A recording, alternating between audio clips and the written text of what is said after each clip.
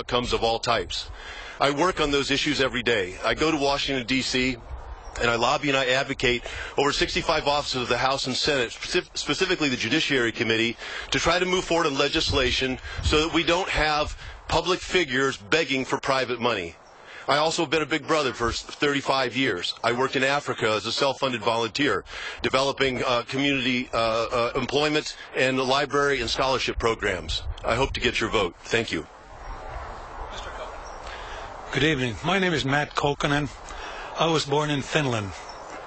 Unfortunately, my father died when I was 13 years of age, and so I dragged my mother to the U.S. Embassy because I told her I want to go to America. Got my papers, filled them out. Took me 3 years, after which I got my visa. When I got it, I left Finland, left my family, left everybody there, landed in New York by myself with one suitcase. And I'm here tonight to tell you that tonight I have 2 suitcases, only in America. I went to Westmont College, met my wife there. We've been married 48 years. We have 2 children and 2 lovely grandchildren. The reason I'm running for Congress is because of my grandchildren. They have definite problems that they're facing. We have, for example, a $19 trillion debt. As a financial planner, which I've been for the last 45 years, I understand the significance of that. And I'm going there to make sure that we get rid of that immoral debt. Go to mattforcongress.com for more information about me. Thank you. I'm Benjamin Lucas. I'm a design consultant from Montecito. Recently, my latest project in Santa Barbara was moving the 2 historical homes from the Cancer Center on Pueblo to Figueroa. You might have caught that on the news. While the other candidates were bombarding the air with just tons of advertising, I've been hitting the internet. I've received over 250,000 views, 1,400 media reviews on a package I created called The Solution. So if you're out there watching, go to thelucassolution.com. I've answered most of the questions that they probably will ask tonight, and it will give you a nice bullet points to follow along with while you're watching the debate tonight. I hope you go there, and if you want to know about me personally, just Google Benjamin Lucas. So many people have dug up our information on the internet. It just pops up everywhere. So just go there, enjoy the evening, and I thank you for your time, and I hope I can get your vote this evening. Okay, thank you, candidates. And now we have a few questions, starting with Melissa Mahan from KCOI 12. Melissa. Hello, candidates. My question tonight is for Helene Schneider, Kacho Ashajian, Salud Carbajal, and Justin Farid.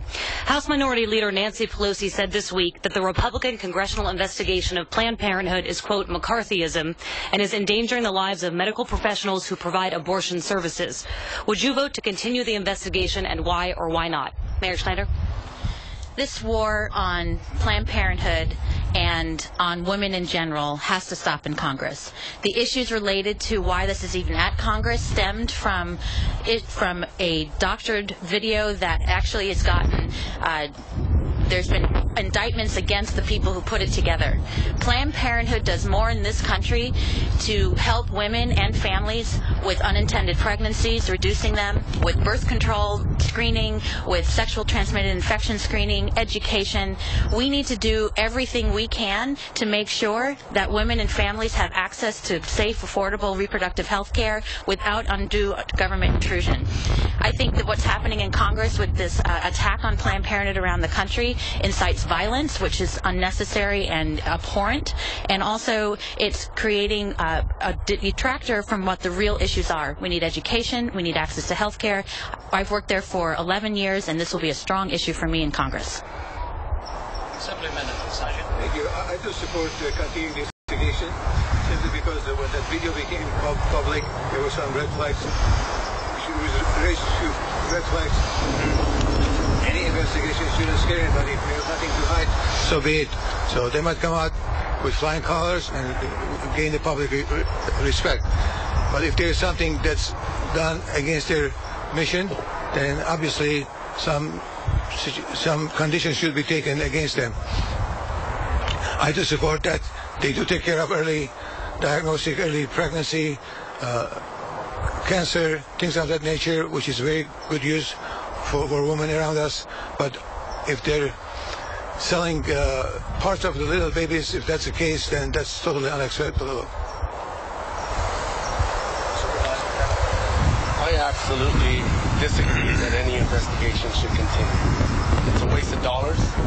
It's It's a sham, and it is a war on women. It's a war on trying to undermine women's reproductive rights, undermining women's access to health care.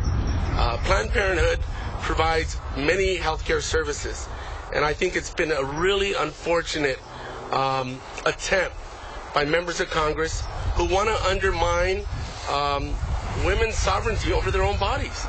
It's just unfortunate, it's a sham, and it's a waste of money.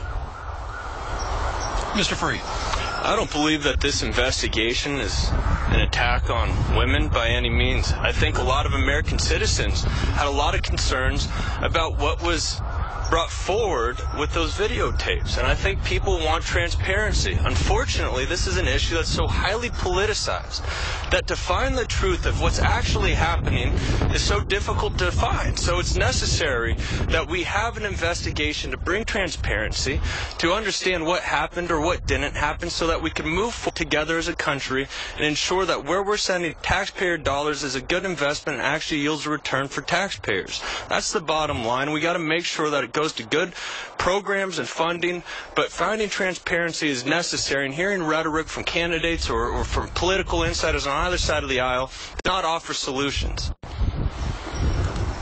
Next, we have a question from Jerry Roberts from CalBuzz.com. This question I'm going to direct to the Republican candidates, Mr. Ashadjian, Mr. Freed, and Mr. Kokkonen.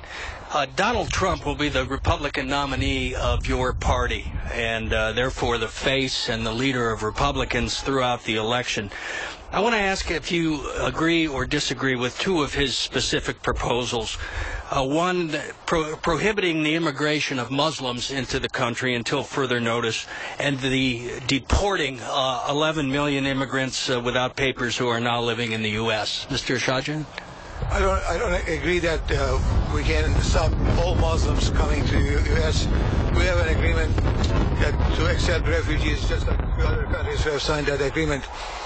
It's a process that everybody should go through, and the background check. If they're qualified folks to come in, so be it. We need to know where they're coming, what the purpose, and who are here that's supporting them, and will be taking in charge of them. Your second question. The deportation of 11 million immigrants who are here. I don't think that's doable. It doesn't make all that sense, but I'm all for those who have committed a crime, a violation. We know of it after they do pay their dues and spend time, and then I will also for deporting them, yes. But only those who have committed a crime with a violation. Mr. Freed? First and foremost, the fact that we do not have a functional legal immigration system in this country to this point is case in point that political insiders are going to give empty rhetoric on either side of the issue, and I'm convinced that we have insiders in Washington, D.C. that have no intention in solving this problem. So when you ask these types of questions, Jerry, to me, that's talking about the symptoms of a problem without addressing the source of the problem. Mr. Trump. I believe that we need to secure the borders. We need to have an improved entry and exit visa system and a well-monitoring system so that we know who's coming into our country, how long they're going to be here, how long they're going to stay, and what the purpose of their visit is. No deportations. That is the symptom of the problem. Until we secure the border, having a conversation about either or is not going to treat the problem. We got to be narrowly focused as representatives in Congress to find a solution to the problem, and that starts with securing the border. Real quickly on the Muslims prohibited. That's part of the entry, exit, and tracking system that exists with that really doesn't have any place in this current system. So it's necessary that we have that. Okay, Mr. Kokkonen. Regarding the comment on Islam, the first thing we have to realize that when Mr. Trump said that statement, he wasn't talking about the religion. Islam is more than a religion. It is the totalitarian system of economics, of social, legal, political ideology. And consequently, as a totalitarian system, we have an absolute right to keep out those people who are out to kill us and who are out to destroy our Western life. And I agree with that. About the immigrants deporting? Are you calling them illegal immigrants? I'm saying that they're here illegally. Well, first of all, we have to remember that calling somebody